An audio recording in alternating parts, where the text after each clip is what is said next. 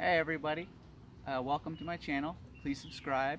I am Rainforest Ryan. I have a really cool bug for you today. We're here in the Yucatan in Mexico, and we have a lot of really cool creatures here. I was just walking by my papaya plant here, my little papaya, and I noticed that all the leaves were gone. And then I checked around for it for a little while, and I found this. I'm not familiar with exactly what species of caterpillar this is, but I know that it is I believe they're called hornworms, and they're from the Sphinx moth family. And it's either Sphinx or hawk moth. I can't remember. I think they're related. But they're really cool looking moths. They look really mean. But this little guy and this little guy took out, I mean, a good probably 1/4 of my little papaya plant. I'm probably missing one somewhere, but I only found these 2 caterpillars, and they have done some serious damage to my papaya. How come this one has like an eyeball or some eyeballs that look on top, but the other one doesn't? He's got one coming. This one's a little bit more developed, and this one's this one still thinks we don't see him.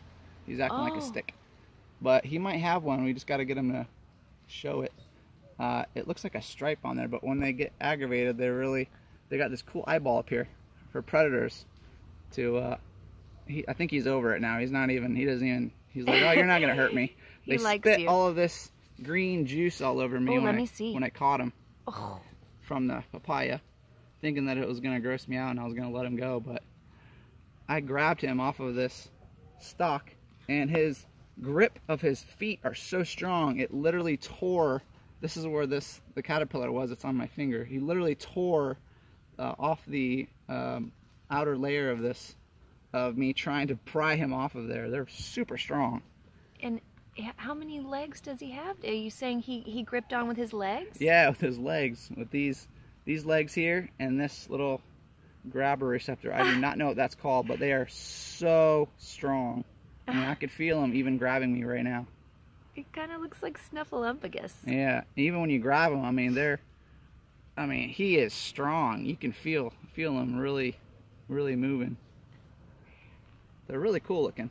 Oh. Now what I'm gonna do is I'm gonna take him off of my. I like to watch him walk. Papaya here, which is hopefully gonna give me a nice big sweet juicy fruit that we like to eat, and I'm gonna go put him over there in the neighbor's yard on our wild papaya tree we got growing, so that he can go munch over there, and that wild papaya is more for the birds and for the wildlife, so he can go eat all those leaves he wants and hopefully leave mine alone.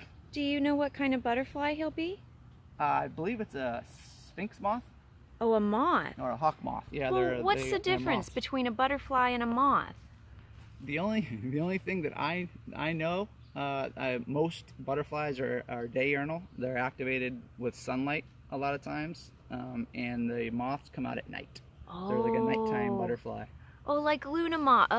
Is it Luna moth or Luna girl? I don't know, but that makes sense to say the moths are at night. They're sort of more like night colors, and they're not so bright like the butterflies, I think. And I noticed a lot of times that that moth caterpillars are like massively big compared to butterfly caterpillars. Like butterfly caterpillars some of them get big, but I mean moth caterpillars are just huge. But will this moth be huge, or do you think they get pretty big? Like, so the body of the moth will probably be about the size of this caterpillar. They seem to the bodies of moths and butterflies seem to shrink a little bit from the caterpillar's actual size when they lay the cocoon, but not by much. So the moth will probably be around this size, the body of the moth, and then the wings will come out to here.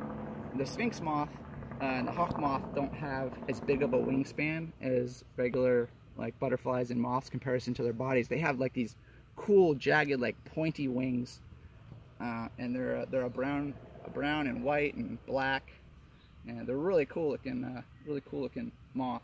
They look really like kind of like a fighter jet or something. Wow. Well, thank you, Ryan. Thank you for taking this beautiful little creature and going and putting it somewhere where it can eat and it can live and without destroying and our plants. And thank you so much for letting me see him. Oh, he's so cute. Oh. All right, well, thank you, and we'll see you next time. Thank you. Bye-bye.